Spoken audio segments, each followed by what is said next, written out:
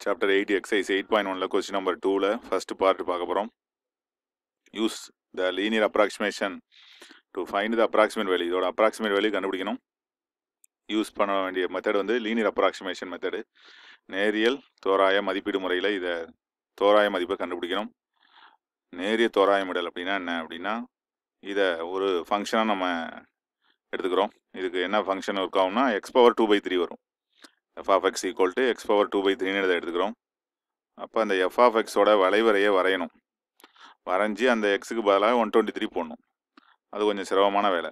அப்போ என்ன பண்ணுறோம் அப்படின்னா, 123 பக்கத்தில் இந்த வேல்யூ வந்து ஈஸியாக கிடைக்கிற மாதிரி ஏதாச்சும் நம்பருக்கு போனால் 125க்கு 2/3 அடுக்கு ஈஸியாக எடுக்கலாம். அப்போ அந்த 125ல் என்ன பண்ணுறோம், இந்த f of xக்கு ஒரு தொடுகோடு வரைகிறோம். இப்போ இதுதான் அந்த வளைவரையோட சமன்பாடு அப்படின்னா, இதுதான் அந்த மதிப்பு 125 அப்படின்னா அதுக்கு நேராக f of x வேல்யூ கண்டுபிடிக்கணும்.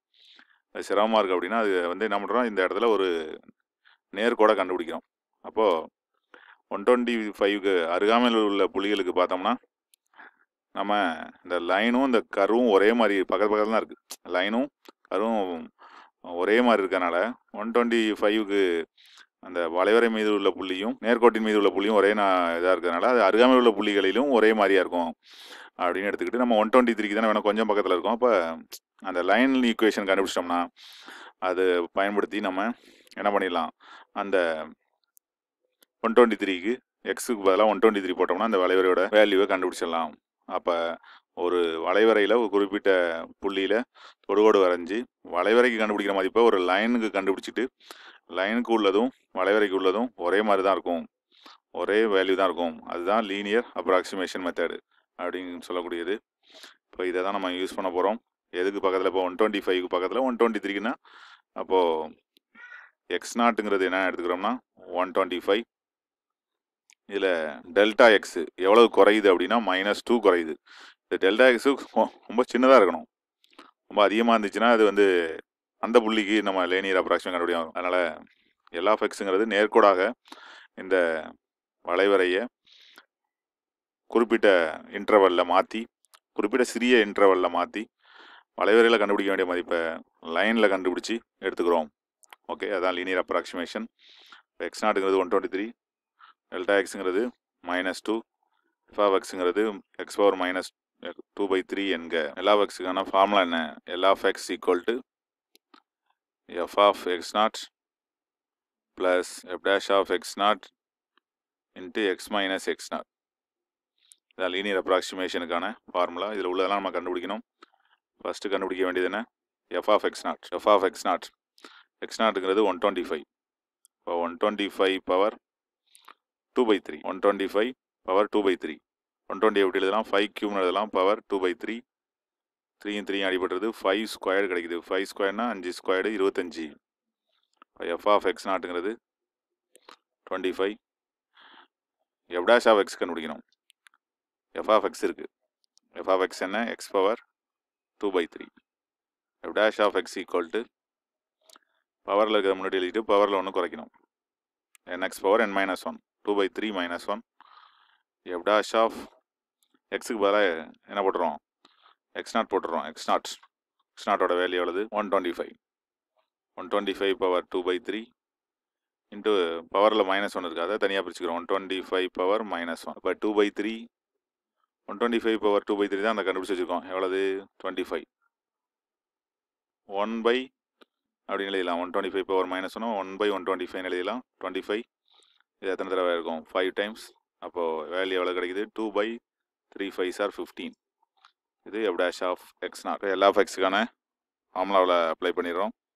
L of X equal to f of x0 plus f dash of x0 into x minus x0. Values இதில் சப்ஸ்டிட் பண்ணிடுறோம். f of x0ங்கிறது எவ்வளவு, 25 plus f dash of x0க்கு 2/15 x minus x0ங்கிறது 125. இப்போ இந்த ஸ்டெப்பில் என்ன பண்ணுறோம், L of எக்ஸை யூஸ் பண்ணி நம்ம கண்டுபிடிச்சிடலாம். இந்த சம்மில் வந்து எல் ஆஃப் எக்ஸ் காண்க அப்படின்னு கொடுக்கல, என்ன கொடுத்துருக்காங்க, இல்லை எல் ஆஃப் எக்ஸை கண்டுபிடிச்சிட்டு அப்புறம் கண்டுபிடிங்கன்னு சொல்லலை, எல் ஆஃப் எக்ஸை யூஸ் பண்ணி போடுங்க அப்படின்னு தான் சொல்லியிருக்காங்க.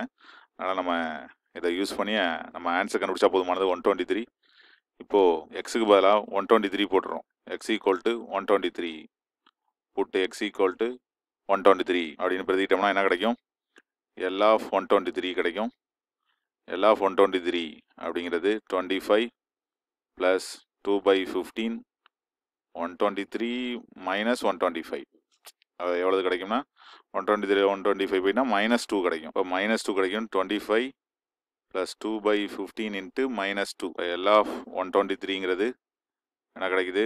25 மைனஸ் 4/15. எல்சிஎம் எடுக்கிறோம். 15 இன்ட்டு 25 எவ்வளோ வரும்? 375 மைனஸ் 4/15 அப்படின்னு கிடைக்கும். 375ல் 15 போயிட்டுனா பேலன்ஸ் வந்து 371 டிவைட் பண்ணுறோம். 15 டேபிளில் டிவைட் பண்ணுறோம். எத்தனை கிடைக்கும்? 215 30 பேலன்ஸ் வந்து 7. 71ல் 415 60 பேலன்ஸ் 11 பாயிண்ட் வச்சுக்கிறோம். 110 ஆகிடும்.